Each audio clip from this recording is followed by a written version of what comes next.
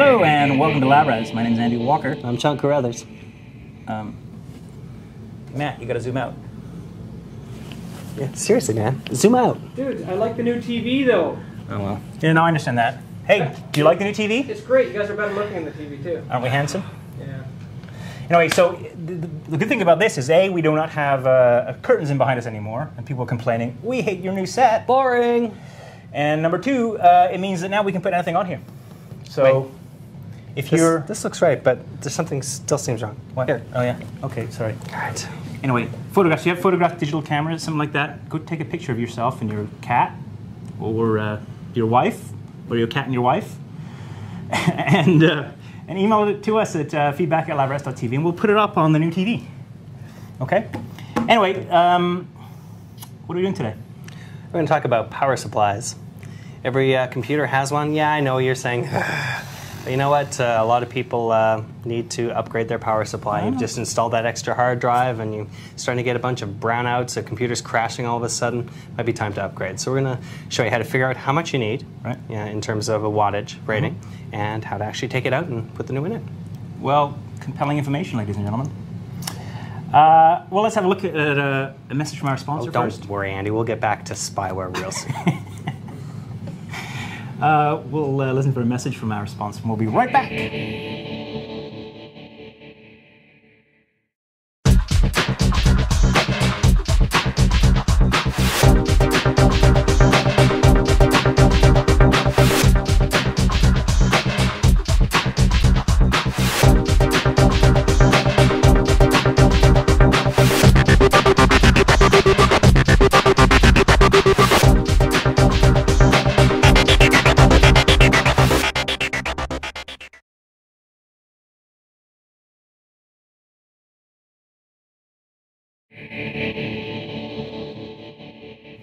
So power supplies. Why on earth would you ever want to change your power supply? Well, as I mentioned a little bit earlier, one of the biggest reasons you'd want to change your power supply is because you've added extra hard drives, or you've added a CD burner, or something to your system that wasn't in there before, and your old power supply may have provided just enough power to power all the components that were currently in your system. So what kind of problems would you experience if, like, say, your power supply was underpowered, for example? If the power supply was underpowered, at worst, it will just stop working properly. But it becomes a little bit more pernicious when you're trying to diagnose it, because sometimes it'll be working fine, and then, yeah, you look it up in the dictionary. Dictionary.com. So it'll be working fine, then all of a sudden your second hard drive will... Pernicious? P-E-R-N-I-C-I-O-U-S. That's pretty good. All right, go on. Sorry. He could have said anything. You don't know how to spell it. No, I know, it's true. You know what it I have means. no idea. All right. I use a spell check. Okay. All right. So, it can be a little bit more pernicious if you've got your system running and, say, your hard drive, your second hard drive kicks in, or something else powers up inside your system, starts drawing more power, and then it can just start getting really flaky, and you don't know exactly why, because it may be running fine most of the time you're using it. So your hard drive would wind down sometimes, or what?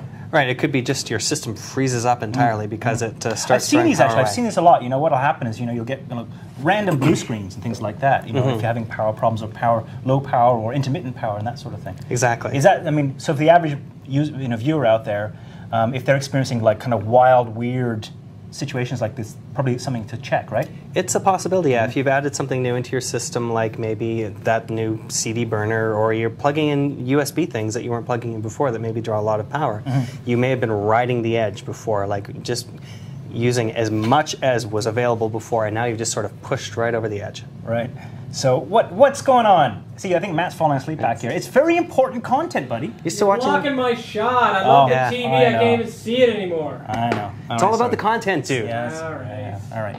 You got 8 minutes left. Hurry up. All right. 8 minutes. Can you do this in 8 minutes? Sure. All right, good. Let's do it. All right, so here's a typical power supply, a typical older power supply. It looks really boring, really. It's just, it's essentially a box with a fan on the back. May have some fans on the other sides. And power connectors. Like, hi fans. Okay. It's going to be one of those episodes. Sorry. So what you have in there, this goes to the back and plugs into the outside world. So this the black power cable will plug in there and then into your wall. Yeah. On the inside of the machine, it plugs into your motherboard and to all the other components, so your hard drives. Yeah, there's a lot of components here, right? So there's a lot of power connectors on the motherboard, essentially, right? I mean, I guess this is going to be... This will be for the motherboard. This is the ATX connector, and it comes in 2 different forms. So you'll need to know which one you're looking for these days. The older motherboards from the last few years were 20 pins. And the newer ones for Pentium D and up, and some of the new AMD ones, and for servers are 24 pins. It provides just a little bit extra juice and stability. Okay, cool. Now, these guys, of course, would be to power your optical drives, things like that? Yeah, these Molex connectors plug into the back of your, as you said, the CD, DVD drive. They'll plug into your hard drives if they're old enough. The new serial ATA connectors have a slightly different connector. Right. And what are the wee ones? Those tiny ones are for floppies and other things like zip drives or add-ins. And you probably don't want to do that when it's plugged in, because it can provide a bit of a jolt. Yeah, so now this one is a little bit older, as I mentioned. It doesn't have a lot of connectors. Most of the insides of most new machines is a total spaghetti tangle of cables. Yeah, I know, I noticed that. And it's got some new ones on there that you So this is from what vintage computer? This is probably about 4 or 5 years old, so even that P3? long ago. P3 system, right. So this is the major difference, is if you're thinking of upgrading, it is not as simple as just simply putting a new motherboard and processor in. Because so if you want to upgrade, I mean, you're basically going to go to the store and say, listen, I've got, first of all, I guess you're going to calculate what size this is and how much bigger you're going to get. Right. Would you then show you how to do that later. Okay, good. Yeah. And then you're going to say to the guy that's selling you this, I have a machine of this vintage. Like you're going to say I have a P3 or I have a P4 or this is a brand I've got. Is that sort of the instruction you would give to? More or less, yeah. Right. Most of them are fairly similar these days. It helps to know, like I said, what type of motherboard you have, and then they can calculate whether it's 20 or 20 pin, whether you need this one. See, as I was going to mention, this right here, the ATX connector is the one connector you used to have on older boards, and now you've actually got 2 or 3 different connectors that you use just for power to the motherboard. Right. And we'll show that in a few seconds. Okay, cool. So, but yeah, if you're looking for it, know how many watts you want and know what type of motherboard you're using. Okay, cool. All right, so are we actually going to take this thing out of there, or? We are. So this one is too old, and we're Sorry, going Matt, to replace am I that. ruining your shot here? Yes, but I'm used to it. All right. So the power supply usually sticks up top on the computer case. Sure. It just look for the box that looks like that, and generally you want to. I mean, it has a fan, right? Have a fan on the back, And then and the a power switch. connector, and it'll have the nest of cables on the other side. Right. Now this one actually pulls out the back. So what you want to do when you're taking your power supply out is just follow the cables, disconnect them from the board. So we've got this big one here, which you'll pull out. Note that he doesn't have it plugged into the wall. I don't have it plugged into the wall. You want to unplug that first. There's usually little tabs here that you can just grab to release them from the motherboard. So there's that one. There's another one which is not plugged in at the moment. So, and then I've got it plugged into the CD-ROM drive up there. You'll have another one for the floppy and another one for the hard drives. Okay, yeah. Maybe one connected to the video card. Oh, yeah, right, because sometimes the video card needs extra power, huh? Right. All right. And this one right here pulls out the back. A lot of them actually just drop down over through here. And you just pull the cables out. In some cases, you might actually have little cables like this that are connected to the motherboard to determine how the fan spins up. Right. Now, this is not something that most people are going to bother with, are they? I mean, this is sort of, would it be gamers? Like people that have to upgrade or die? Things like that? Yeah, the gamers can do it. Yeah, but modders? just if you're thinking of upgrading and you want to do it as a project for enthusiasts, for example, you want to learn more about your system, this might be a good way to do it. Okay. And you just find out where all of these things plug in and make sure that you make a note of what's plugged in when you unplug the thing so you can plug those things back in. Yeah, this is the problem. See, and this is the problem that I run into, because I mean, I love to tinker inside machines, and I have to say I'm an amateur tinkerer. I know my way around a motherboard, but I got to say that a number of times where I've been in there and moved stuff around and then gone, well, how come my optical drive's not working? It's not powered up, for example. Right. Right? Yeah, or the video card, for example, you forget to do that. And here's the other ones. Sometimes it won't power back up again. Well, most of the time it won't power back up again if you don't get the auxiliary connector or the 12-volt connector. Right. It's right here. I don't even see this now. This is the 12-volt connector. It's 4 pins. There's another one out now for the newer boards that has 6 or 8. Actually, 6 goes to the video cards these days, and 8 goes to the motherboard. So, Right. And for some, there are a bunch of Pentium 4 boards they came out with an auxiliary connector here, which is like the old school. You used to have two like this that would go together on the old school boards. So hopefully you're not upgrading from that. If you're trying to upgrade to that, you're pretty much out of luck. You should probably be replacing the entire motherboard. Can you have some fun in the middle of this and go? Sure, why not?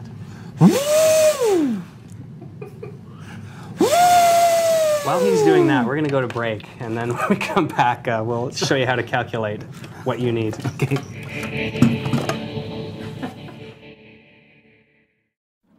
It's Camtasia Studio, the fabulous screencast software from TechSmith. Record what's on your screen, narrate it, and share it online. Create demos, screencasts, training, and more. And rest assured, Camtasia Studio is made by wholesome programmers in Okemos, Michigan, the home of the hardiest geeks around. Quick to learn, easy to use, it's Camtasia Studio. Download your free trial and start screencasting today. Well, now we get a real good excuse to use the TV. This is one of the advantages to using a great. You happy now, Matt? Woohoo! See, all right. He's a happy boy. Okay, so get out of the way. Or no, actually, no. Well, we're gonna. All right, well, you do it on there, and I'll look on. All right, so. I gotta work with this every week. Woo! Sorry. All right. All right. Well, show me. It's important stuff. Okay, so when you're figuring out how much you need in your computer, what kind of wattage you need. Now, every power supply has a wattage rating to determine how much power it can actually provide, and it often says along the side. This one right here says 480. I'm not sure whether you can get in that close, but everyone has a rating on it in general. You know, I know that the kind of gray market white box guys, when they sell you a real bargain device, very often they'll put a very low powered power source in here. Right, and there's another thing that's worth mentioning about that. That's one of the reasons you want to replace it, because they've given you a very low wattage rating. Some of the ones that come in there are very no name, and they may say that they do 250 watts, but realistically it may be about 200. Oh, is that right? So it's rated, it says 250 watts potentially, but in the lab. Yeah, so it can do it maybe peak. So, okay, yeah. So you want to get something that's maybe a little bit more reliable, a better brand name like Enermax or Cooler Master, someone like that.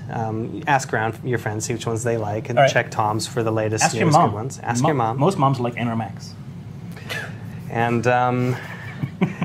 so look for that. And sorry, I'm just. See, he derails me. I'm sorry. He completely derails me. Okay, so no, I want to ask you a serious question here. This is a serious question. So, I bet. No, it is. So you can look on the side of your power source, and you're going to go, okay, my rating is 250. Now, at that point, 250 is that oh crap? It's too slow, or is that a? Nah, that's all right. So what's the range? Like, what's the range? Because people are going to, after they see this episode, they're going to go into the machine and they're going to, want to know. Yeah. In general, if you've got an older machine, 250 may be good enough. But if you've got a newer machine, I wouldn't even recommend even starting at anything less than 300 or 350. I would say 250 and lower, caca. Right. Go to 400 probably at the very minimum if you've got a modern system. Pentium 4. Pentium 4 or one of the new AMD chips, the Athlons. There you go. Okay, good. All right. And then the high end, can you buy can you get 1,000 watt? Sure. It'll cost you a lot of money probably. Do you need one? No. You don't? No, we're going to figure out how much you need. Okay, well, let's do that. So now it's worth remembering that every single thing inside your system takes up power. It may be a little trickle of power, so 5 watts here, 5 watts there, but it all adds up. Right, so USB... the fans. Motherboard, the fans, the little. So we're going to do an inventory here of a machine and see what it adds up to. Okay. Right. So we've gone to a site called outervision.com. Got extreme.outervision.com/psucalculator.jsp. Okay. We'll put that in the show notes. But it starts out with a base thing. There's nothing in this system at all. And Matt, quit giggling. It's Andy. He makes me laugh. What can I say? Sorry. Just memorizing the URL. Right. So we've got 43 watts here to start up. Okay. And you can't really get one that's that low anyways. So we're going to look over here for system type. We have a single processor system in our case. Yeah. The CPU. Now, sorry, can I just ask a quick question? Single processor, does that mean include a dual core? Single will include the dual core. It will, okay. Right. So what you want to do is you want to go now down to the CPU listing right below that, and you've got all of these things. Now, we had looked at another one before. It wasn't quite so good. This one is really up to date. It has all the newest processors in here, and hopefully it will still if you're watching this a year down the road. So I like the new Core 2 processors. So we're going to go up here, back up a little bit. And we've got the Core 2 Extreme 6800, which is what I have. I would love one of those. And then CPU utilization. Let's pretend that that's 100%. Okay. PCI cards up on the top here while we still have this here. Let's say we have Look at that. a modem still here. Has the old 56K modem is still drawing down. We've got a network interface card. We've got a Sound Blaster card in there. Right. We have a PCI IDE. Now, every time you check one of these boxes, the power requirement's going up, correct? Right. We're now at 143 watts. Okay. So additional PCI card, let's just say I've got a USB and FireWire combo card in there and something else, so we've got 2 extra cards. Right. PCI cards go on the back of a machine, right? Right. And USB, we've got, let's say, 4 devices plugged in because we've got the keyboard, we've got the mouse. Printer, scanner. We've got a printer, scanner. They may not all be drawing power, but let's be safe. Potentially, and we've got a FireWire hard drive. because this is the thing, right? Because if you actually add a USB hub to one of those connectors, you have to add up to 127 devices, correct? Yeah. On one port, right? So I mean, so that's why you have externally powered USB hubs. But you know, if you're going to use a lot of USB devices, especially through a hub, this will be helpful. Yeah, things that only get their power from USB will draw more power. Right. But a lot of the other things that are already powered by other sources, like a plug on the back, they might not draw so much power. All right. All right, so what we're going to look at, other devices, fan controller, we don't have that. Front bay card reader, we have that. We will say you have a choice here whether you're overclocking. Let's go down a little bit. We've got a couple of big fans on there. All right. One on the front and one just on the back. Just do real quick there, Shawnee, because otherwise it becomes a laundry list. Yep. So we're just going to add in a couple of sticks of RAM as well. The ones that really are going to add up here are your hard drives. So we have 2 hard drives in there. That adds a little bit. CD-ROM drive, we have 1. Okay, what are we up to now? Okay, we're going to add 1 DVD. I think we're pretty much done there. So let's just go back up to the top, and we're at 278 watts. Right. And that's what is drawing right now. And if you add anything else on top of that, then basically you're bigger maxing monitors it out. draw more power? No, because of course, The monitors will be separate. So you'll have a video card in here as well that will be drawing power. So you just check off all of the things in here, and the more that you add in here, the more it will draw. So that'll give you sort of a baseline, and then what do you want to add 50 watts on top of that? Oh, there we go. There's our video card. And let's just see. I think this is important to do. We're going to put in a brand new X1900 video GT. cards, they have a tendency of sucking power in a big way. See, that put us over the top. Now we're over 300 watts. Right, so if you've got a 250 in there, you're way over. Right. Okay. The other thing is, so now I'm going to go out and I'm going to buy a 350 watt.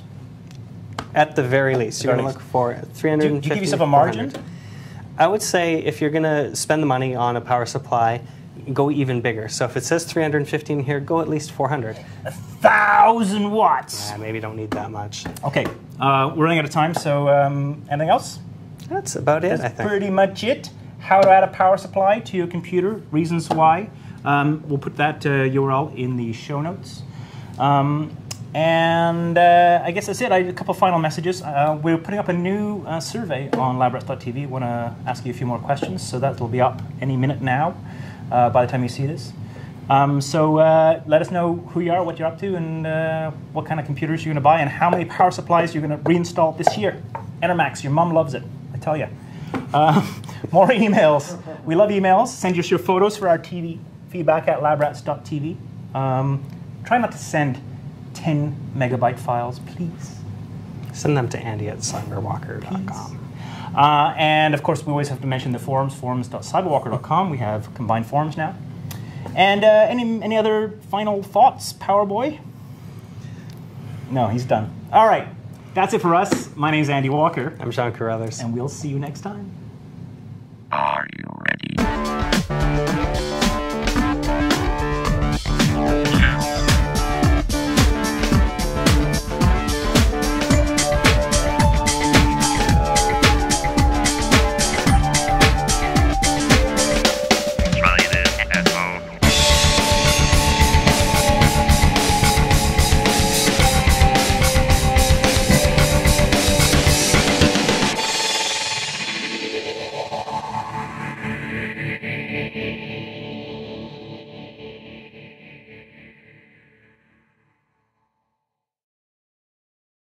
Hey, I'm Eddie Walker, and welcome to Lab Rats.